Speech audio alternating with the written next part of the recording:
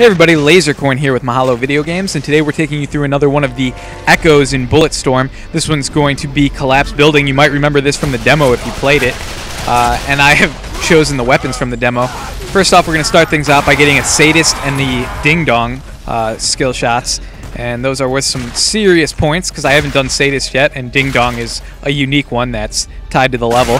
Then I'm going to try and get the Mercy here. Yeah, it took a little bit of skill shooting, but I finally got him in the balls and got the Mercy kill. And then I'm not going to Voodoo Doll this guy. I'm going to pull him in here, and I'm going to bullet kick him, because if you Voodoo Doll him, you can't do this and get the Toxic Love kill skill shot. So I'm going to intoxicate myself here with Toxic Love and then Grenade Gag this guy. Toxic Love will give me 250 plus another 125 from the Grenade Gag. So, and then I'll still get the Voodoo Doll achievement right there because I'll just Voodoo another guy.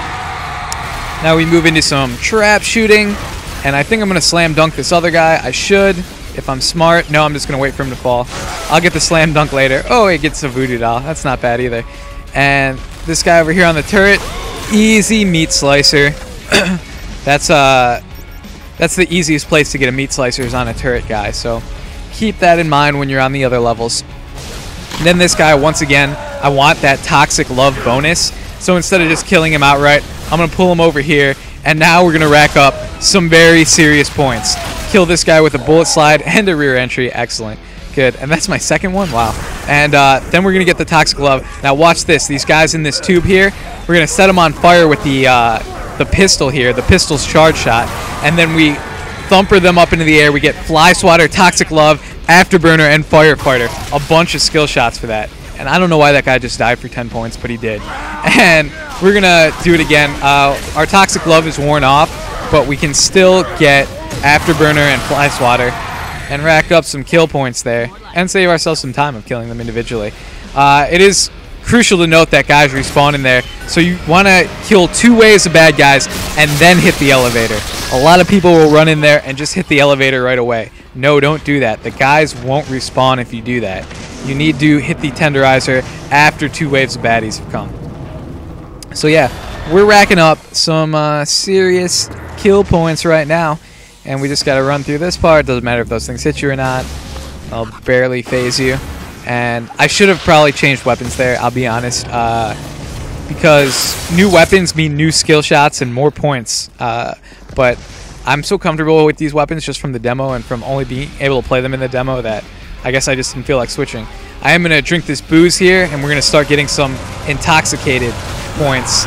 And, oh, I was trying to voodoo that guy through the mesh or whatever that was. But that didn't work out. That's okay. We'll just grenade gag that guy and get some intoxicated kills here. 100 points each for every intoxicated kill. And, oh man, I feel like I should have got a bullet kick for that, but whatever. And then we just crouch here.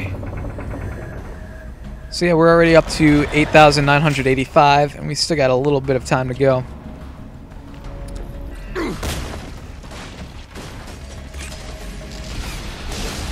Here we go. We're going to get the shocker here. Kick him into these wires and stuff. Ooh, shocker and misfire. Misfire happens when you hit someone with a charge shot and then they die from something else, not the charge shot. Hit them with the charge shot with the pistol, then they die from something else. And then, man, I love the Fly Swatter Afterburner combo in this level. Just racks up so many points so easily. Gets rid of those bad guys. Ooh, there's a Voodoo Doll. And Voodoo Dolls are good, worth 100 points. Better than a bullet slide or a bullet kick. So yeah. And I would love to get another Toxic Love, but I don't know if that's going to happen. I forget if I got it on this playthrough or not. I'm trying to shoot this guy in the head. I think he's going to dodge me. I love how in this game you have, like, you're borderline invincible. Oh, hey, I did get the Toxic Love. I was going to say infinite health, but it's not really infinite. You're just very... And I really should be Voodoo Dolling these guys. Yes, Voodoo Doll and Toxic Love. That is the killer combination right there. 150 points per kill each time you do a Voodoo Doll Toxic Love. We're going to send this guy up in the air and bring him back down for the slam dunk. That'll get us 250 just for doing it once. And then this guy should be a Vertigo and Sadist because I tied him up with the ball gag and meant to kick him into that pit into oblivion, but he decided to missed the pit entirely. I don't know what this guy's shooting at. Probably one of my teammates. But yeah, since he missed the pit, I get no skill shot points for that. I get Sadist for killing that guy before the grenade goes off. And just 10 because I killed that guy normally. Now we charge up the flail gun and boom, get all those guys for the chain reaction. And there you go, 3 stars.